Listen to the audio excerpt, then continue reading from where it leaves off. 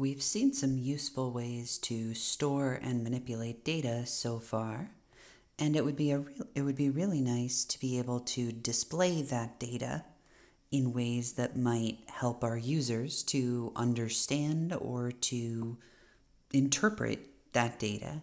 And one way that we can do that is with graphing. So today we're going to learn a new package, a new library in Python called matplotlib. Our basic steps whenever we want to work with matplotlib are that we need to create a plot object so that we can then fill that plot object with some data and some labels to things, and then display that plot object. So we'll start out with a really, really simple example. The goal will be to plot a week's weather forecast, but we'll start in the simplest level where all we're doing is just showing the numbers first, and then we'll go through and add labels and other information to it. In Jupyter, because it's not running in a window as its own program, we have to provide this little line of information to Jupyter to tell it we would like our plots to display inline. This means that they'll display below the block where we've written this code, rather than like popping out a whole new window or things like that. If you run matplotlib or Python in general on your own machine, not on Jupyter in a browser window, then you can skip this line. It will just create plots as windows for you. Here's the line where we import matplotlib. It's got a fairly long name, and the subset of its behavior that we want is the pyplot section. And so we're going to give it a nickname. So this imports matplotlib's pyplot subsection and nicknames it as PLT, so that we can do things like this down here and not have to type out matplotlib.pyplot every time. So we've got a list of the temperatures. These are the predicted highs for the next few days, and they are the values that we want to show in our plot. All we have to do is say plt.plot. This will create a new plot and feed it those high temperatures as the variable name. And this starts to build the plot for us. And if we want to, we can show the plot now. So that would give us a plot with a few different values shown on it. One issue is that the axes of that plot aren't labeled, so it would be pretty hard for our users to understand what we're actually showing there. So we add some labels to it. Label to the y-axis, because the numbers that you give here will be by default the y values. The label for the y-axis is temp in degrees Fahrenheit. And we've chosen that based on the example we're working on. Then the label for the x-axis will be the day, because if you think about each entry in here, as we step forward one entry, we're stepping into the next day's forecast. It will automatically use the indices in the list to indicate what the values are for the x-axis. We didn't provide any information directly for the x-axis, but matplotlib knows that this is one item, and this is the next, and this is the next. They're at index 0, 1, 2, 3, etc. And so it infers that information as the x values associated with each y value here. And so the only thing that we've changed is that we added the x label and y label. All the other lines stayed the same. Now, the user would be able to tell what we're actually plotting. We could add another row of data to our plot here by simply calling plt.plot with an additional list. So here we have now the highs that we had originally, and we would have the lows, and it would label these as, or it would show these as different colors, potentially, and then we'd be able to distinguish between the two of those as they're being shown. I believe it defaults to a line graph for each, so we would have two different lines shown for each of these. We would probably want to make sure that the user could tell what those two different lines meant. So we have to do two things for that. If we want the highs to be labeled high temp, then we need to provide a label for the high temperatures, and then we can provide a label for the low temperatures, but that alone is not enough.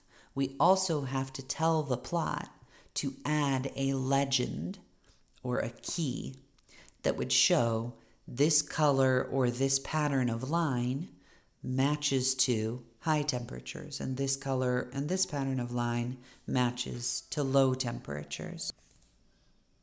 And then we would have a nice way for the user to tell then which line is which so that they could see. Now, in this case, it might be a little obvious because the low is always lower than the high, but particularly when you're comparing things and their lines might cross, or you might be trying to choose which thing is better, that could be important that you make sure that the different entries, the different rows of data, are labeled as well.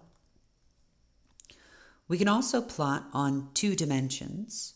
So here we have 2 lists of data, but we want them to be used to generate one line, one entry into the graph. And so if we need those to match up to be, one would be the x values and the other would be the y values, then the 2 lists have to be the same length. The plot will cause errors for us, or at least warnings, if our 2 lists aren't the same length, because the first full point on our plot will be at y value 2.6 and x value 4.99. I believe that that's the ordering that it will do. And we could similarly add some labels, make sure that those, because the plot will not necessarily know that the first value given is, or that the x value is prices and the y value is ratings, in the sense that it won't know the words for them. We've given them variable names, but the computer doesn't know that we want that variable name displayed, for instance. And maybe we want a little more descriptive variable names, like we want to say lowest prices and Amazon ratings or something like that, because we're trying to choose, quality of product versus price here. And we can see, sure, we could get it cheap, but people have said it's not as good, or we could get it a little more expensive, but people have said that it's better. So this just shows part of what we might want to do. But to get the x and y to be data that we've provided that match up, then we need to provide 2 lists in the same call to plot. And then we could do all of the other labeling and things that we normally would want to do. So here's an example for you that we might have some time to do in class, that we could plot Indiana's population over about a 90-year period. We have the values for each year and the population number for that year. And so again, we can turn one set of those values into the x values, one set of those values into the y values. So we would make a list out of the years, and we would make a list out of the population counts. We could provide the years as one of the lists when we call plt.plot, and we could provide the population as the other list. That would cause the year to be the x value and population to be the y value. And then we would also want to make sure that we label the axes so that we can tell end users of our plots, if we save them and send them to someone, they can tell what the information is there. You also can add other information to the plot, like titles. And so it might be useful to look into some other examples and some other of the features that are available. Matplotlib is pretty powerful. There are lots of other plotting libraries in Python too. And so there's a wide range of things that you can do to display data and to gain useful new information from those graphs and those plots. I want to backtrack and point back out two things we did just so that you understand them. We did an import of matplotlib's pyplot section of that library, but we didn't just import it. We gave it a shorter name. We said we would like to import it, but we'd like to call it PLT. And that's fine. You can actually do that with any import that you do. So it gives it a nickname. Probably you're making a shorter one. Sometimes you might give it a nickname so that it doesn't conflict with something else with the same name. For example, if you were importing the square root function, you could give it a nickname if you already have your own square root function and you don't want their names to conflict.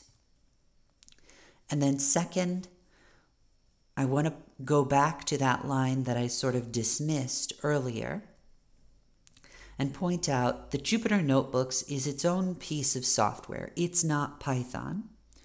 Python is the programming language, and Jupyter Notebooks is the tool that allows us to run Python in our browser windows. And so for that reason, sometimes we need to give commands that are only to Jupyter, not to Python. This indicates what we've written is not normal Python code using that %sign at the start. And it tells the notebook software directly other information for how our code should be run. For example, this one says that the plots that we create should be displayed right in the notebook page, not popping out a new window or anything like that, or saving it to a file. Those may be other available options, but this one allows us to just stick to the notebook and have things plugged right in there. So matplotlib is one plotting library that you can use in Python. It's set up for us in Jupyter. You have to use a little bit of extra magic to tell Jupyter what to do with those plots that are generated.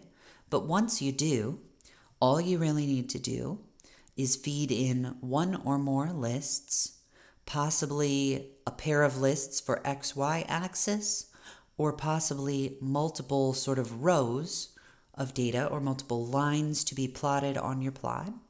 You should really make sure to mark up the plot with labels to the axes and labels to each line that's shown, possibly a title to the plot. Then you can save them and share them with other people, embed them in web pages, or use them later in other parts of your program as well.